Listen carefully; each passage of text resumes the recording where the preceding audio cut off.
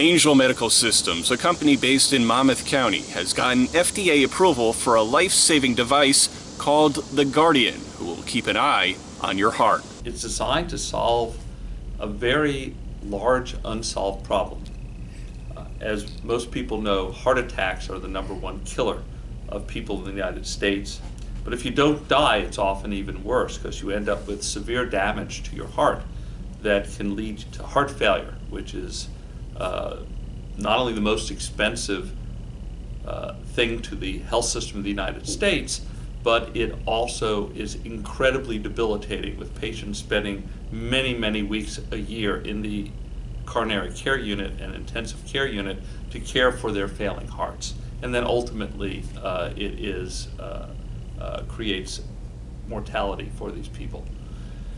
Part of the reason the rates are high on this, and it's still the #1 killer, is the only way people get to the hospital today for a heart attack is, first of all, they have to have symptoms, recognize that those are the symptoms of a heart attack, and then pick up the phone and call 911 so they can get to the hospital quickly. And today, at least half of the heart attacks either have no symptoms or symptoms that patients don't recognize. And on the other half, where they have symptoms, they wait too long. Everyone wants to wait and see if it goes away. And when it doesn't, they finally get to the hospital 3, 5, 6 hours after the symptoms started. And by that time, there is often damage to their heart that is irreversible if they survive it at all. And so the Guardian was conceived to give an early warning for many of these potential heart attacks so that patients would know to pick up the phone and call 911 right away. They wouldn't wait to see if it goes away, and it would work even if they didn't have symptoms or had unusual atypical symptoms like pain in their arm or terrible indigestion. The device is designed to be implanted in the left side of your chest, very similar to a pacemaker or an ICD. So it's a well understood procedure. It connects to your heart with a wire, just like a pacemaker or an ICD would. The difference is our device monitors your heart 24 hours a day, 365 days a year. That's why we call it the Guardian. And it has a proprietary, highly sophisticated algorithm, software algorithm that runs inside it. It's like a little computer. And it analyzes your cardiac signal all the time, looking for the change that is a signature of an occlusive event, meaning a coronary artery is getting blocked, which is what causes heart attack. When it sees that change, and it's much more sophisticated than I'm alluding to, it will alert you as the patient. The device itself can alarm right in your chest. It vibrates. It also can send a message to this pager, which our patients carry around. And the pager has little blinking LEDs and also beeps so you can hear it. So you get 3 different modalities of alert.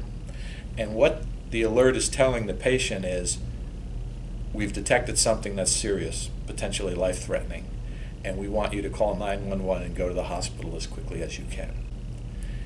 And in our pivotal trial that we performed at over 100 sites around the United States, we proved that that alarm and that warning from our device is a more accurate predictor that you're actually having an event than symptoms alone. It constantly not only looks at what's happening now in your heart, but creates a model over time of what's normal for you, and is comparing that normal machine-learned basis against what's happening now to be able to detect these potential life-threatening events. How does somebody go about getting this device implanted? Do they have to speak to their cardiologist, or if somebody's suddenly experiencing heart problems for the first time, they feel that something's not right, they go to the hospital and then they follow up with a doctor, do they get put onto a certain list to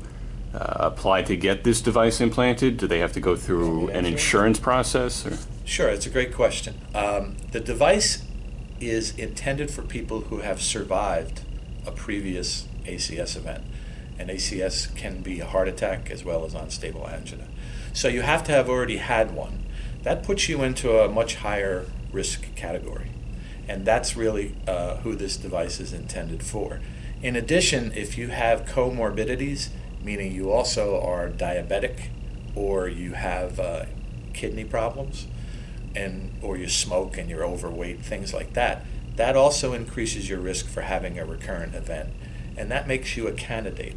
But the device itself would have to be prescribed to you by a cardiologist. Does it just detect when somebody is having a heart attack or an ACS event, or if there's a smaller scale event going on inside their heart that it'll alert them to go see a doctor, go get something checked out, no matter how small or large the heart issue may be? Great question. Clearly, any device that monitors your heart 24 hours a day is going to detect other anomalies, and some of them might be serious, even if they're not an occlusive type of event. And yes, so our device is designed to monitor the heart rates as well as rhythm. And so if we see issues that arise because suddenly their heart rate has changed dramatically, or persistently, or now their rhythm, they have a very irregular rhythm and things like that, the device is designed to give a second alarm. We have two types of alarms. The emergency alarm is what we've been talking about, which is for a heart attack ACS event.